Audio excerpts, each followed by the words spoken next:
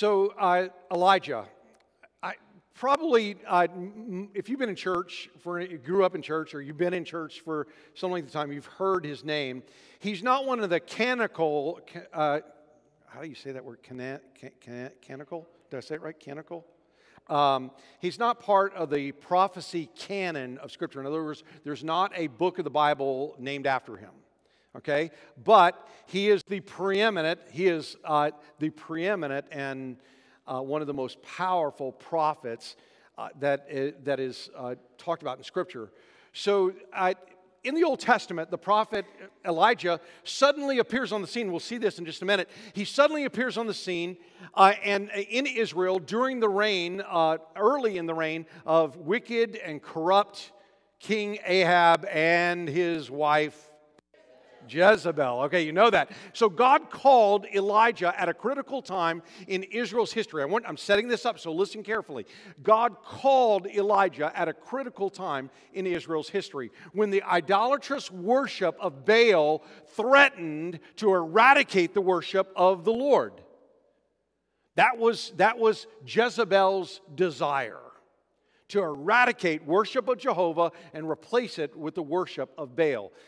Elijah's humble obedience to God led to a life filled with some pretty miraculous and incredible stories of faith. And that's what we're going to look at. We're going to look at not just the high points of Elijah's life, but some of the low points too. Because I love the description in the book of James. Elijah was a man just like us. Okay, I want you to personalize that, okay? And I want you to say it just like me, okay? Will you say it with me? Elijah was a man just like me. That means that he had high points and he had low points and a lot of stuff in between. How many of you live there and understand that, right? Okay? So listen, we get a sense of Elijah's importance, not just because he's a huge figure in the Old Testament, but he's also has a place in the New Testament as well. Let me just give you this. One of the commentaries that I use as I study and prepare, this is what it shares about Elijah in the New Testament. As the forerunner to Christ, John the Baptist came in the spirit and the power of Elijah. That's how he's described. John the Baptist came in the spirit and power of Elijah. That's in Luke 1:17. And some of the people thought that he was the promised Elijah. You can see that in at least 3 of the Gospels, as well as in the Old Testament book of Malachi.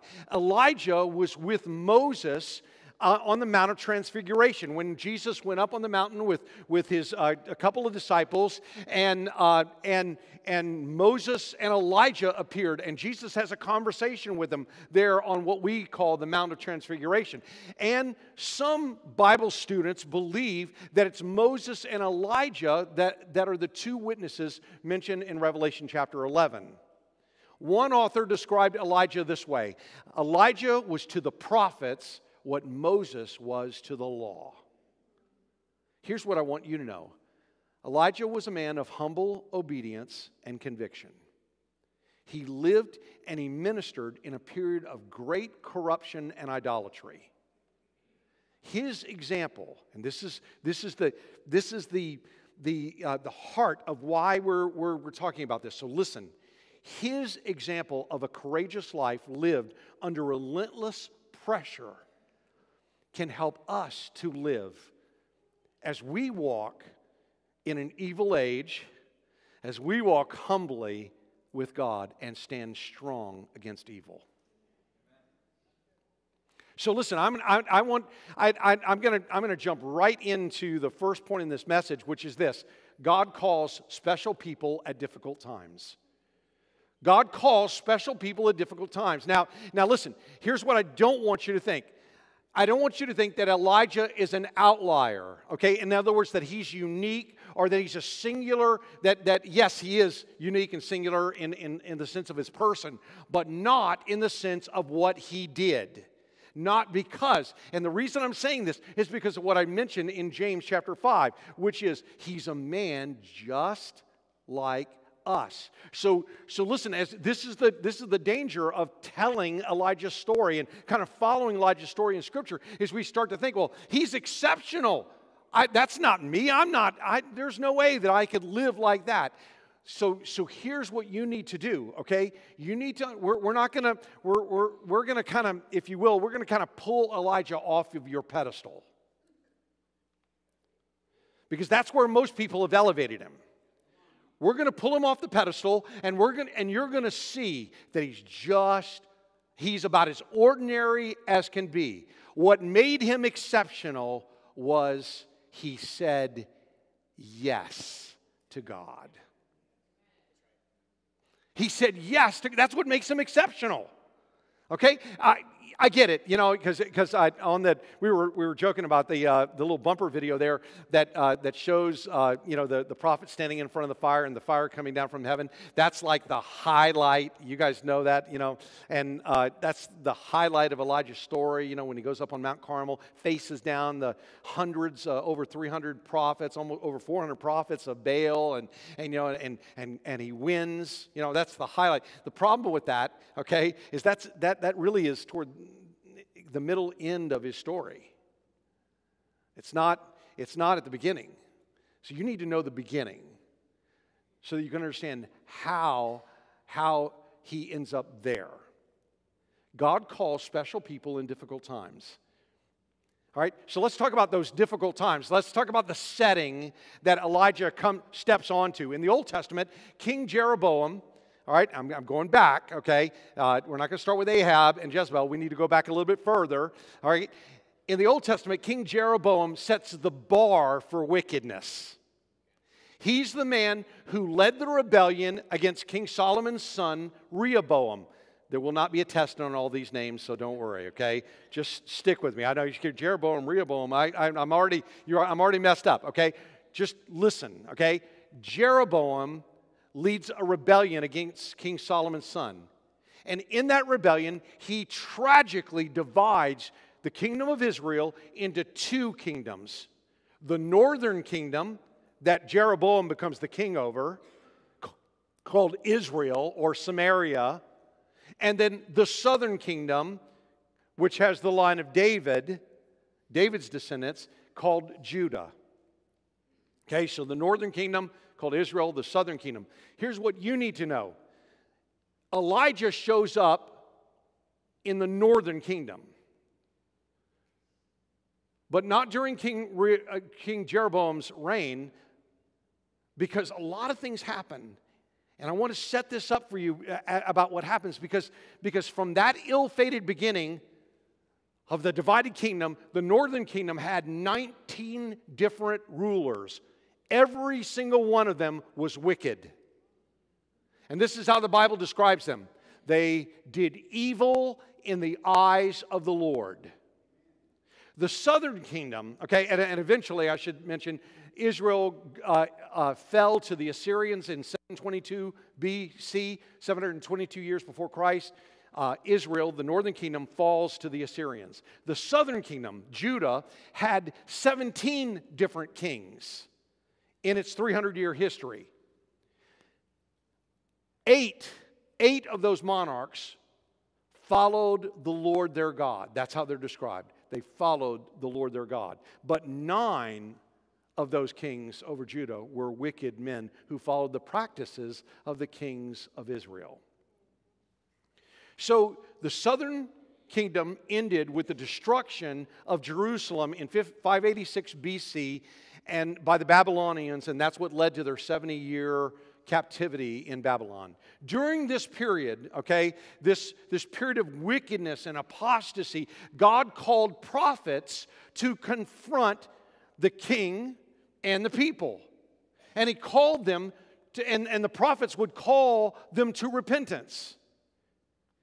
And let me tell you, answering God's call as a prophet was not a cushy assignment. Speaking for God and confronting the wickedness and idolatry of the rulers and the people was not popular, and it often involved great danger and risk. So, back to Jeroboam. Back to the beginning of the northern kingdom of Israel. Jeroboam was the first king of that northern kingdom. And I want you to hear this description of his life. And if you've got your Bibles, you can follow along with me because we're going to march our way all the way to chapter 17, but we'll start here at chapter 13. Here's what it says. But even after this, Jeroboam did not turn from his evil ways. He continued to choose priests from the common people. He appointed anyone who wanted to become a priest for the pagan shrines. This became a great sin and resulted in the utter destruction of Jeroboam's dynasty from the face of the earth. That's what it says in 1 Kings chapter 13, verses 33 and 34. But listen what it says. It says after this. So after what? God sent a young prophet from Judah, okay, the southern kingdom, into the northern kingdom to confront Jeroboam, to confront the king. And as he confronts the king, okay, as he came into and met Jeroboam and the people gathered there, he was about to offer an idolatrous sacrifice, a worship at an altar before the idol that he had built, which, by the way, was there were two. He doubled down on Aaron's sin when Moses was up on the mountain. You know, Aaron made the golden calf and Israel worshiped the golden calf. Jeroboam doubles down on it and he made 2 golden calves. He's worshiping. He's ready to offer a sacrifice to the golden calf. The young prophet from the southern kingdom comes in and he denounces Jeroboam's idolatrous worship at the altar. And Jeroboam intended to kill the young prophet, and as he points at him, the Bible says the king's hand became paralyzed in that position, and he couldn't pull it back. Then the altar was split in two, and the ashes poured out just as the young prophet had announced. Jeroboam pleaded with the young prophet to pray and to ask God to restore his hand. And this is what we know in 1 Kings chapter 13, verse 6. God did. God healed the king, and his hand was restored. But even after that, after that miracle, even after that display of God's grace, Jeroboam continued in his wickedness. Now, let's kind of follow this wicked succession that happens after that. In 1 Kings chapter 14, verse 20, and chapter 15, verses 25 and 26, this is what it says. Jeroboam reigned in Israel for 22 years. When Jeroboam died, his son Nadab became the king. Nadab, son of Jeroboam, this is in chapter 15, verse 25. Nadab, son of Jeroboam, began to rule over Israel in the 2nd year of King Asa's reign in Judah. He reigned in Israel 2 years. But listen to this. Listen to verse 26. But he did what was evil in the Lord's sight and followed the example of his father, continuing the sins that Jeroboam had led Israel to commit. Nadab reigned for only 2 years before he was assassinated. Go to 1 Kings chapter 15, verses 27 and 28. It says, Then Baasha, son of Ahijah from the tribe of Issachar, plotted against Nahab and assassinated him while he and the Israelite army were laying siege to the Philistine town of Gibbethon. Baasha killed Nadab in the 3rd year of King Asa's reign in Judah, and Baasha, became the king of Israel. Surely Baasha was a better monarch. Look at verse 19, or verse 29 rather.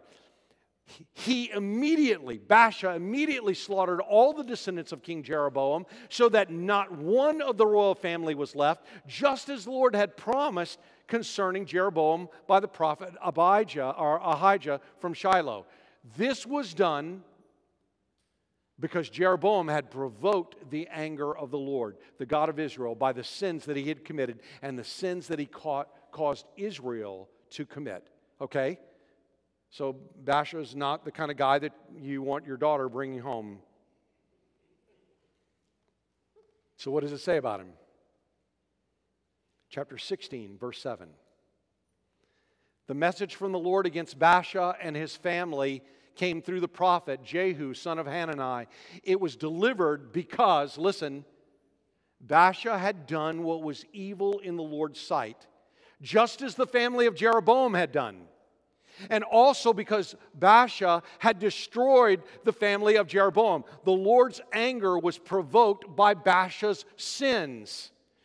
So Elah, son of Baasha, began to rule over Israel in the 26th year of King Asa's reign in Judah. He reigned in the city of Tirzah for 2 years. So Elah, Baasha's son, reigned only two years. Look at 1 Kings chapter 16, verse 9. Then Zimri, who commanded half of the royal chariots, made plans to kill him. One day in Tirzah, Elah, the king, was getting drunk at the home of Arza, the supervisor of the palace. Zimri, okay, he's one of the commander of half of the chariot forces of Israel. Zimri walks in and struck him down and killed him. This happened in the 27th year of King Asa's reign in Judah. Then Zimri became the next king. Stop here for just a second. You might notice that they're comparing the reign of these kings, the short-lived reign of these kings, to King Asa. Did you catch that? Okay, so in a 26-year period of one king in Judah, King Asa, there's been at least 4 kings in Israel. Zimri immediately killed, okay, picking this back up at 1 Kings chapter 16, verse 11, Zimri immediately killed the entire royal family of Baasha, leaving him not even a single male child. He even destroyed distant relatives and friends. Zimri destroyed the dynasty of Baasha as the Lord had promised through the prophet Jehu. Now listen to this. This happened because of all the sins that Baasha and his son Elah had committed, and because of the sins they led Israel to commit. They provoked the anger of the Lord, the God of Israel, with their worthless idols. All right, so not only did they come under God's judgment because of their sins, but they come under God's judgment because as leaders, they led the whole nation to sin. And this is, remember, this is over and over and over again through the history of the northern kingdom of Israel. Murder, assassination, 48 years of godless and wicked men scheming and flaunting evil in the sight of the Lord. That's bad. Could it get any worse? Well, I'm glad you asked, because yes, it does. Chapter 16, verse 21. Pick it up there. But now the people of Israel were split into 2 factions. Half of the people tried to make Tibni, son of Ginath, their king, while the other half supported Omri. But Omri's supporters defeated the supporters of Tibni, so Tibni was killed and Omri became the next king. Omri began to rule over Israel in the 31st year of King Asa's reign in Judah. He reigned 12 years in all, 6 of them in Tirzah. Then Omri bought the hill now known as Samaria from its owner Shimmer for 150 pounds of silver, and he built a city on it, and he called the city Samaria. It becomes the capital of the northern kingdom, Samaria, in honor of Shimmer. Look at verse 25. But Omri did what was evil in the Lord's sight, even more than any of the kings before him. Okay, so if Jeroboam sets the bar for wickedness, Omri has just exceeded it. Because he did even more than the kings before him. Verse 26, he followed the example of Jeroboam, son of Nebat, and all the sins he had committed and that he had led Israel to commit. The people provoked the anger of the Lord, the God of Israel, with their worthless idols, so that when Omri died, he was buried in Samaria. Then his son Ahab became the next king. We just charted over 60 years of evil that began with Jeroboam and corrupted the people of Israel all the way downward into the reign of Ahab. So this is how it begins. Verse 29. King Ahab son of Omri, began to rule over Israel in the 38th year of King Asa's reign in Judah. He reigned in Samaria 22 years. Ironically, the same amount of time that Jeroboam led Israel. But Ahab, son of Omri, did what was evil in the Lord's sight, even more than any of the kings before him. And as though that were not enough to follow the sinful example of Jeroboam, he married Jezebel, the daughter of King Ethbaal of the Sidonians, and he began to bow down in worship of Baal. So, stopping right here, what should stand out to us here? Other than Ahab's record-breaking evil and corruption,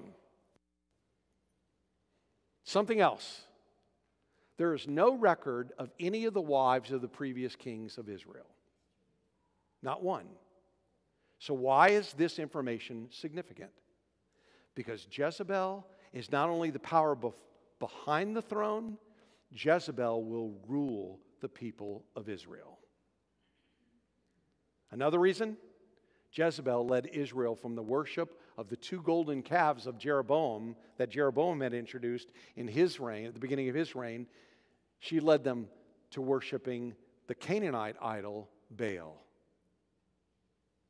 Baal was the Sidonian god of rain and fertility. So they worshiped Baal because supposedly, he controlled the seasons, the crops, and the land itself. The Canaanites worshipped Baal as the sun god and as the storm god. He's often depicted as holding a lightning, a bolt of lightning in his hand. And he defeated enemies and produced crops. They also worshipped him as a fertility god, and they offered their children in sacrifice to Baal. Baal worship was rooted in sensuality, and it involved ritualistic prostitution. At times, appeasing Baal required human sacrifice, usually a baby, a child. Usually the firstborn of the one who was making the sacrifice. The priest of Baal appealed to their god in rites that you'll see on Mount Carmel in that showdown that Elijah has with them. Their worship was in wild abandon. They loud, ecstatic cries, but also self-inflicted injury. They would cut themselves and make themselves bleed in worship. In spiritual terms, this was a time of complete and absolute darkness. The distance between God and His people could not have been further. Look at verse 32, 1 Kings chapter 16. First Ahab built a temple and an altar for Baal in Samaria. Then he set up an Asherah pole. He did more to provoke the anger of the Lord, the God of Israel, than any of the other kings of Israel before him. Ahab sets a whole new bar for wickedness. Asherah was the chief female goddess worshipped as the consort of Baal. The worship was sexual in nature, again, often involving ritual prostitution. The poles or the pillars that were sculpted in the shape of Asherah were called Asherim. Okay? And they were associated with Baal worship. This is a dark and depressing history. And I don't know about you, but as I read through this repeated wickedness over and over and over again, I find myself just shaking my head and wondering when God is going to lower the boom. When God is going to lower the boom in judgment. Enter Elijah. That's the setting that Elijah walks into. Elijah is the one that's called into that moment. The lowest moment, the most wicked moment in Israel's history as Ahab and Jezebel rule over Israel. Check out chapter 17, verse 1. Now Elijah, who was from Tishbe in Gilead, told King Ahab, "As surely as the Lord, the God of Israel lives, the God I serve, there will be no dew or rain during the next few years until I give the word." That's it. Did you catch this? No introduction, no fanfare. All of a sudden, Elijah is on the scene. He just shows up. What do we know about him? Here's what we need to know about him. His name. Elijah means the Lord is my God, or my God is Jehovah. So just think about this. Think about the stark contrast between Ahab and Jezebel, who rule the land of Israel, and they're promoting the idolatrous worship of Baal. When Elijah arrives, his very name declares war. It's as if, they're saying, we're promoting Baal. We're promoting this idolatrous worship of Baal. He is our God. Then they're encouraging all the people to worship Baal. Elijah walks in and he looks at King Ahab, and he says, "My name's Elijah." In other words, you may be a follower of Baal, but I'm a servant of Jehovah. I have one God. Literally, his name means, Elijah's name, the El is in reference to Elohim. Remember, we talked about this a few weeks ago. Elohim, the King of Kings, higher than any earthly monarch or false god of the nations. He is, this is the second part of Elijah's name, Jehovah, the covenant-making God, who is faithful to keep His promises. He is the one, Elijah, in essence, he says, He is the one I serve, before whom I stand. In other words, I'm not standing in front of a lowly king, Ahab. I'm standing before God. Look, while the distance between God and Israel has reached its widest point, Elijah is there standing in the gap. What about his home? Because this is kind of somewhat of a mystery archaeologically, because he's from Tishba.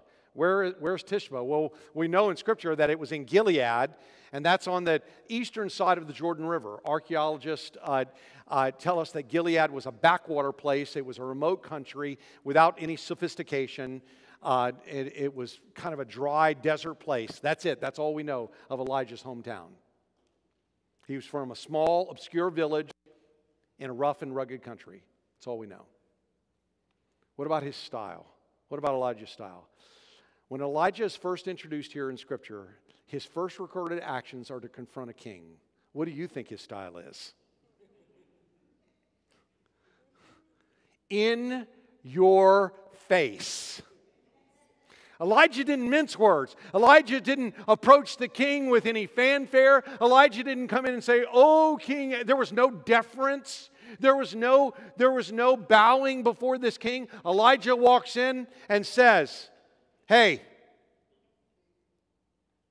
I serve the King of Kings, the Lord of Lords. I serve Elohim Jehovah, the one that you have abandoned, the one that you deny." And then he goes on to make the judgment regarding the rain. From the get-go, Elijah is in Ahab's face, which might explain just a little bit further on. I think it's around verse 17 of this chapter, where Ahab calls Elijah the troubler of Israel. Isn't that just a terrible thing to be called? Look, there is no apparent fear or reluctance on Elijah's part in this moment.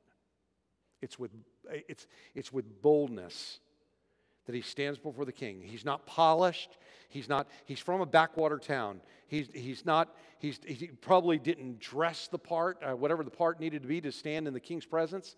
He stands before the wicked king and he pronounces God's judgment. Period. Elijah answered God's call with simple obedience, and he is a man on fire. He is a man on mission.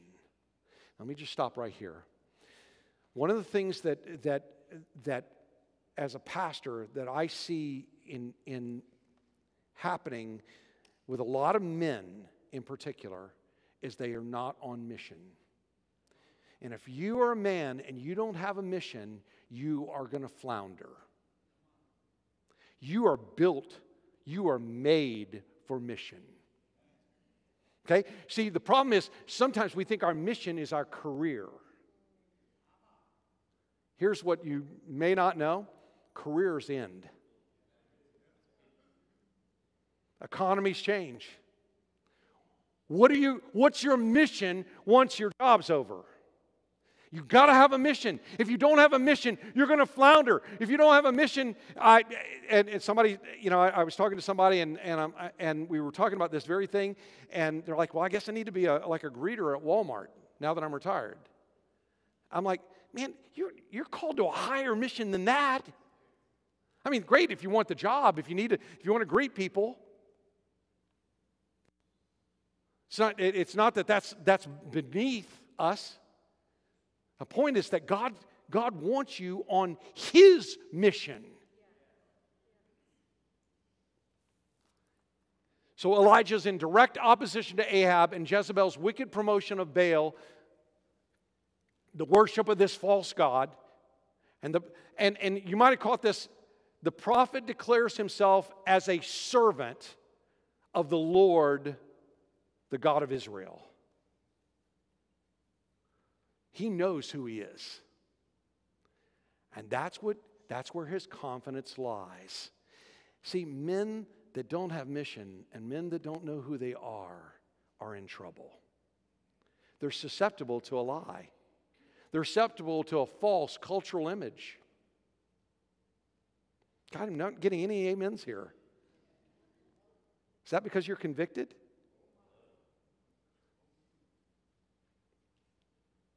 Listen, I believe our generation, this moment in history, God is calling Elijah's. The old song that we used to sing years ago, "These are the days of Elijah," that hasn't changed. Has the world gotten better since we sang that song with abandon 20 years ago? Has it gotten better? Is the world somehow and more oriented toward God? Is the world, does it look that way to you at all? Come on, you got to have your head stuck in the sand to believe that the world has gotten better in the last 20 years. So listen, if we were singing "These Are the Days of Elijah" with abandon 20 years ago, I'm telling you even more so, these are the days of Elijah. These are the days that God is calling men and women to take a stand, to stand strong in the face of evil. Elijah has something to teach us. I like how he effectively sets the record straight when he says, I'm here, and I'm paraphrasing, I'm here as the representative of the King of Kings, the powerful God whose greatness and whose glory surpasses every earthly monarch, who surpasses your majesty, Ahab, and who will absolutely is greater than your false god. Ahab, you may worship Baal as the god of rain and storm, but I'm here to tell you that the God over the rain and storm is going to withhold water. There will be no rain and there will be no dew until I say so. Elijah is pronouncing a nation-spanning famine. No rain, no crops, cattle will die, people will die. In this difficult hour of Israel's history, God didn't find this man in the palace or in the court of the king. What's interesting is he didn't even find Elijah among the prophets who lived in the land. God looked for someone with the backbone to stand alone. Someone who had the courage to say, that's wrong. Someone who would stand toe-to-toe with an idolater and proclaim, God is God.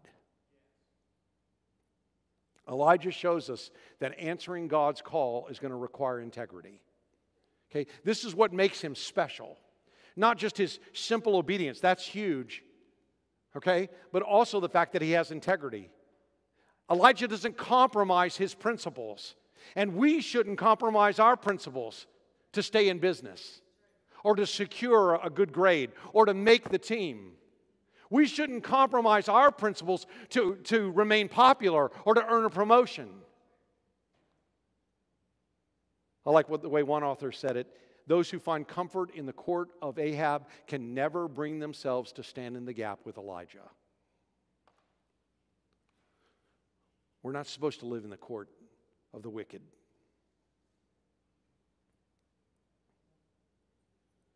If you're comfortable with your culture, you can't stand in the gap. Here's the second thing we know. Not only does God call special people in difficult times, his methods are unorthodox. His methods don't make sense. Why only one man? Why not an army? Why doesn't God send an army to just wipe Ahab and Jezebel and all these wicked rulers? Why doesn't he do that? Why does he send one man? And why is it someone who's unknown, seemingly insignificant, from an obscure town that is no one's vacation destination? Why call Elijah? Listen, consider these names: Elijah, David, Esther, Moses, and Joseph. Even casually knowing their stories, we would never describe them as mediocre. And that's just from the Old Testament. These were men and women who were willing to stand alone against the rulers and the powers that be of their day. They were not reluctant in response to God's call. They were never embarrassed to represent God and to proclaim the name of the Lord. This reminds me of what God spoke through another prophet in the Old Testament, Ezekiel. Chapter 22, verse 30, this is what he says. I looked for someone who might rebuild the wall of righteousness that guards the land. I searched for someone to stand in the gap in the wall so that I wouldn't have to destroy the land. But I found no one. Is God still searching for people who will make a difference? Of course. Of course he is. Will he find them here at Calvary? That's the question, isn't it? If God's still looking for special people in difficult days, and we know that that's true of our day, and we know that he's still searching, it doesn't make sense. I get it. But listen, you need to know that Jesus taught that his followers would stand out, didn't he? This is what he taught. There's no way around this. You're supposed to live different. You're supposed to look different. You're supposed to sound different. Less like the world and more like Jesus. That's what spiritual formation is all about. God taking us from who we are to who he wants us to be. Less like me and more like Jesus. And if you know me, then you know I got a ways to go. And I know you. Thank you, Bobby. And I know you, and I know some of you got a ways to go too, okay? The beauty is that we get to do this journey together. Here's what Jesus said to his followers. Matthew chapter 5. I've read this before, but in this context it's so important. He said, you're the salt of the earth. What good is salt if it loses its flavor? In other words, what good is salt if it's like everything else? You're supposed to stand out. Okay? I don't know that we talked about salt's a preservative and but you know what? Salt is different. You know when salt is in something. Okay? If salt tastes just like everything else, then it's not salt. He says, you're the salt of the earth. You're supposed to stand out. Can you make it salty again? Jesus asked. It'll be thrown out and it'll trampled underfoot as worthless. Then he goes on to say, you're the light of the world. He says, like a city on a hilltop that can't be hidden. No one lights a lamp and then puts it under a basket. That's silly. Instead, a lamp, Jesus didn't say that, I said that. Okay? Instead, a lamp is placed on a stand so that it gives light to everyone in the house, to everyone in the vicinity. Look, you're supposed to be salt that brings flavor. Your life is supposed to be different than the rest of the world. You're supposed to be light in the midst of darkness. That's what he's calling you to. You don't hide that light. And in fact, the light is intended, God intends for you to bring light to everyone that's in your vicinity. That's everyone, not just in your home, but everyone in the vicinity of your life. He says, in the same way, let your good deeds, that's what often sets us apart. The fact that we do good things, the fact that we are kind, the fact that we show grace. That's what stands out. So he says, in the same way, let your good deeds shine for all to see, so that everyone will praise your heavenly Father. Not praise you, not commend you, but so that you point them to Him. According to this calling, we aren't supposed to blend into the scenery. We're not supposed to look like the world, because after all, how can light blend with darkness? But it takes courage when darkness rules the land. In this age of tolerance and compromise, it will almost certainly require us to stand alone for God at times. Maybe you've talked yourself out of God's call. I'm not special. I'm not gifted. I'm not talented. In other words, I'm not like them. Surely there's someone more qualified than me. This is usually where we play the comparison game. We look at others who are more gifted, more talented, and like Moses at the burning bush, standing in God's presence with his shoes off, we roll out the excuses and inform God that he's got the wrong person. Check it out. You can check out his story in Exodus. Don't miss the ministry opportunity that is right where you are.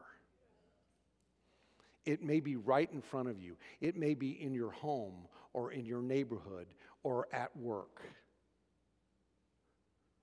God's methods are unorthodox. And from our perspective, sometimes they're illogical.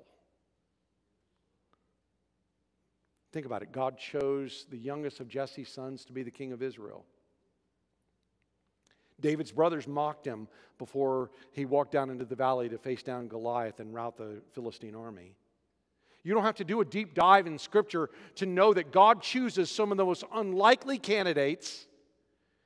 Okay, his methods are unorthodox. He chooses some of the most unlikely candidates and he gives them some of the most illogical marching orders to victory. Joshua, march around the city. Come on, you don't have to know a lot of Scripture to know that this is how God works. Doesn't always make sense to us. God, why would you choose me? God, why would you call me? Surely there's someone. Why not call them? Why don't you? And God says, I want you. I'm calling you. You're the man. You're the woman that I want on mission. Here's the third thing we know about Elijah's story. Because not only does God call special people in difficult times, and not only are his ways unorthodox, but we stand with God. Now, Elijah used the phrase "before God," but this is the same. It's the exact same. Okay. The idea of standing with God. When we answer God's call, we don't just stand in the gap, we stand before God. When God says, I'm looking for someone to stand in the gap, I'm looking for someone to stand in the gap for their family, to stand in the gap for their friends, to stand in the gap for their country. I'm looking for someone. At Calvary, I'm calling someone to stand in the gap.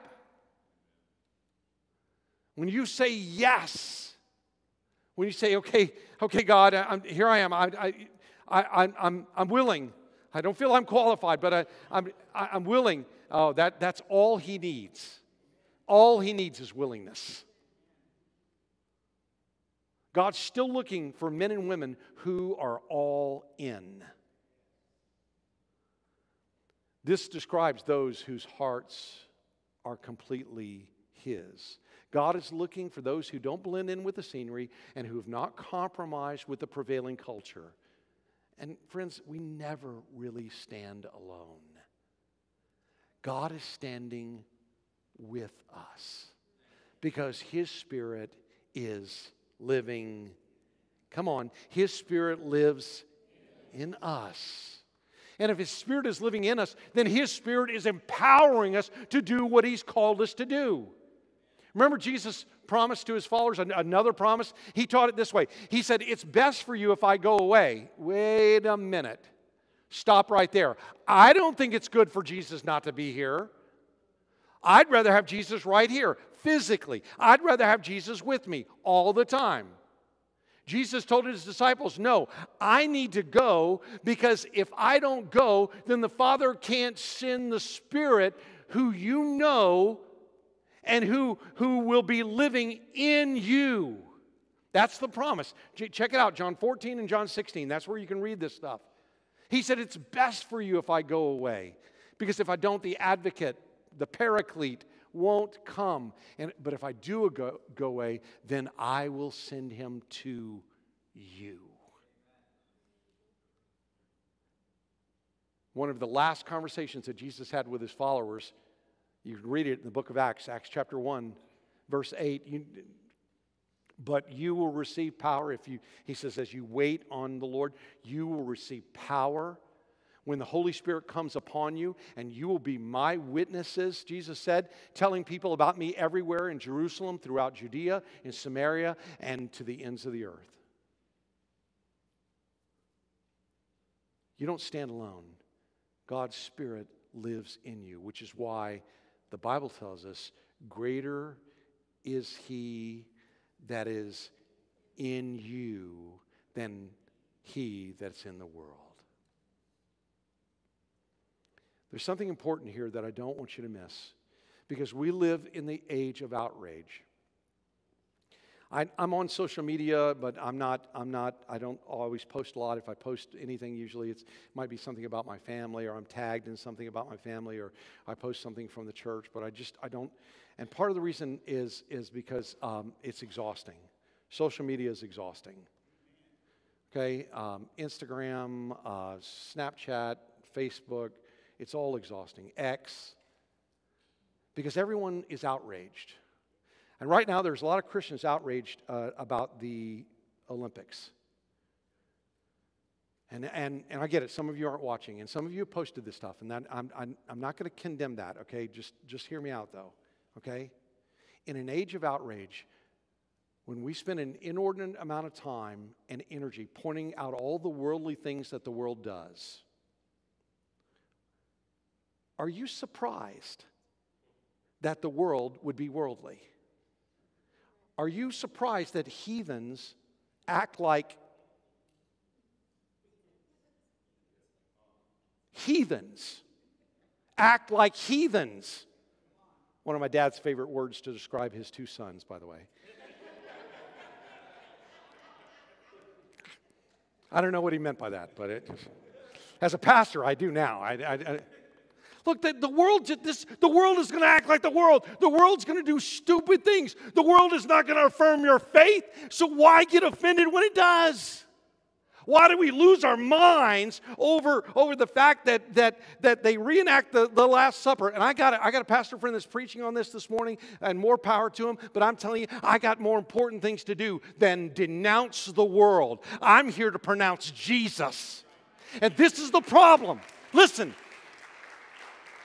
This is the problem. We spend way too much time telling the world how bad they are instead of telling the world how good Jesus is. You are empowered by the Holy Spirit. Oh, my God. Okay, hang on here. Okay.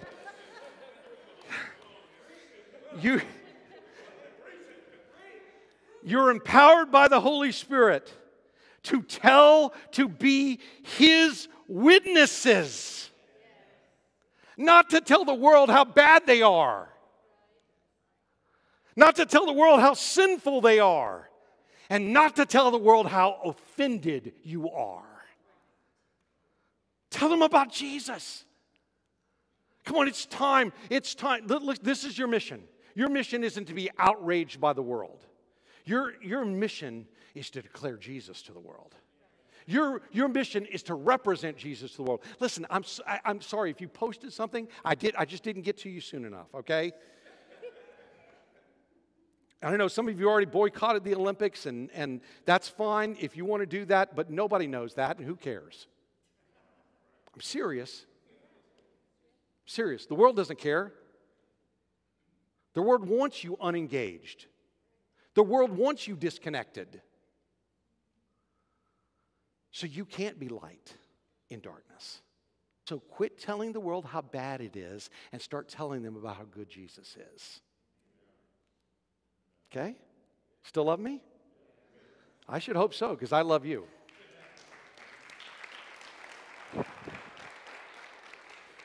I know sometimes you're looking for your pastor to respond to things that are in the news and respond to things that we hear about. And that's not my calling. My calling is not social commentary. My calling is not to denounce evil. My calling is to pronounce Jesus. Yes, we are God's spokespersons in this day and age. And yes, we need to represent Jesus. That's why we speak truth and minister with grace. But the greatest truth is not how sinful the world is. The greatest truth that the world needs to hear is how good Jesus is. How much He loves those bad people. Okay, we should have taken the offering before I preached that part, I know. Because some of you are going, okay, I didn't know this was the kind of church. Look, let's announce the Savior. Because you know what?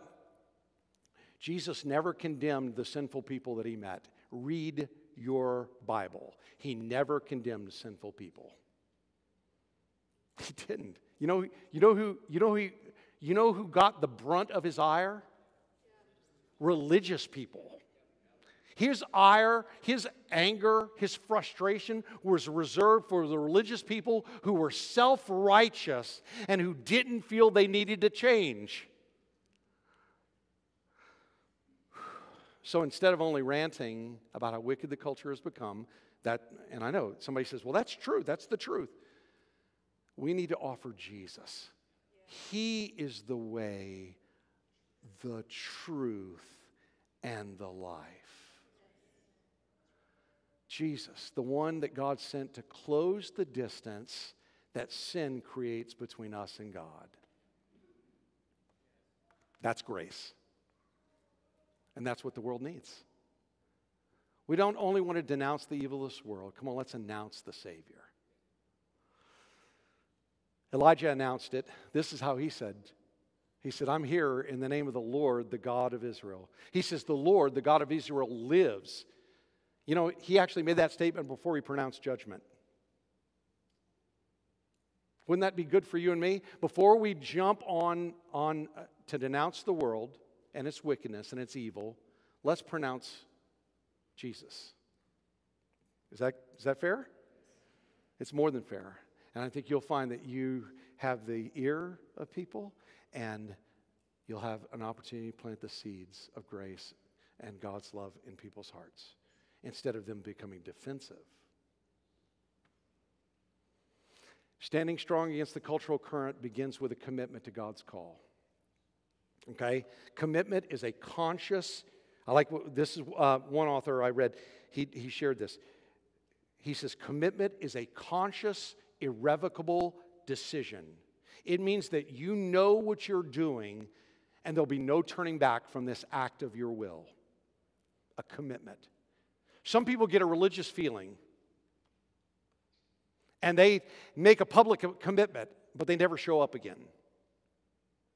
That's not what commitment is. Commitment is not a religious feeling. God's not looking for a flash-in-the-pan promise from anybody in the room. Not from me, not from you. He wants to know, how far are you willing to go in your commitment to Jesus Christ? We sang at the beginning, I'll follow you anywhere, wherever you lead. Whatever is going to happen, I will follow you.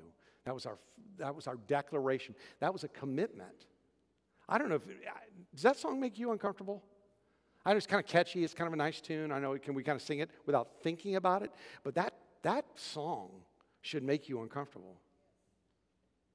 Wherever you lead me, right? I mean, whatever happens, I'm committed to following you, Jesus. Whew. I mean, we sing that song. It was the first song of the worship set, and Sarah and I talked about this a couple weeks ago when we were preparing this for this Sunday. And I got to tell you, even then, I'm like, oh yeah, that's a great first song. That's a good. It kind of gets us going, kind of. But man, I'm telling you, I sang the song a little bit differently, knowing what I was preaching on today, because it made me uncomfortable.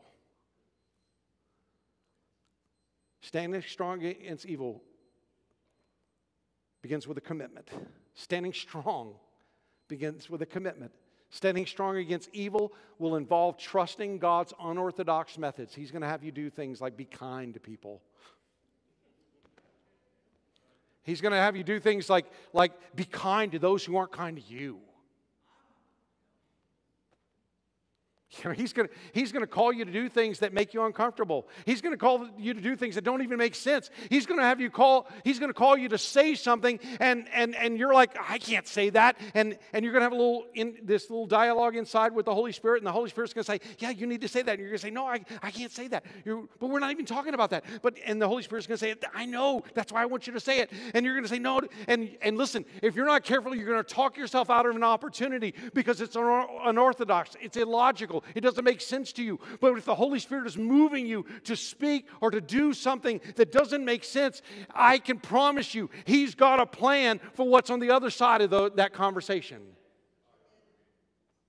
He can do something that you cannot do. But oftentimes, He wants you involved. So it means that not only do we trust those and obey Him, we've got to trust God with the results. We don't worry about the results. I like the way David Wilkerson said it. He says, when God calls you to something, He's not always calling you to succeed. He's calling you to obey. The success of the calling, he wrote, the success of the calling is up to Him. The obedience is up to you. So we can stand strong because we stand before God, with God. God's calling. What's your response? I don't know about you, but I know that I need to repent for some half-hearted promises that I've made. I've made kind of half-hearted commitments to God before. Anybody with me? Okay? That's not Elijah. That's not the spirit of Elijah. Okay? It wasn't John the Baptist who came in the spirit of Elijah. Okay? There's nothing half-hearted about him. And if we're going to make this commitment, we need to be all in. And we need to mean it. These are the days of Elijah. God's calling you. He's calling you. What will your response be? If you're wondering about the status of your relationship with God right now, okay, let me just give you a little way to know. How would you honestly describe it to someone? I mean, honestly, how would you describe your relationship with God right now? If it was just you and me in the room, how would you describe your relationship? That tells you your answer. Okay. Now, if you're gonna if you're gonna try to, if you're gonna try to put on airs, But I'm talking about if you are honest, gut level honest about your relationship with God, assessing your relationship with God. All in or not in at all, or somewhere in between. How would you describe your relationship with the Lord? That tells you what you need to do, right? And for some, that means repenting. It means, God, I've pretended to be all in. I've wanted to be all in, but I've compromised and I'm not all in. Today, you can make a commitment to God with your whole heart. You can make a commitment to follow Him. And you can ask God, not only repenting, okay, not only saying, God, I'm so sorry I was wrong. I'm so sorry I've lived like this. I'm so sorry I've not lived all in. I'm so sorry I've reserved. I'm so sorry I've talked myself out of following you. I've let my fear, I've let my worries, my doubts, I've let them keep me from being closer to you. Okay? That's maybe the starting place.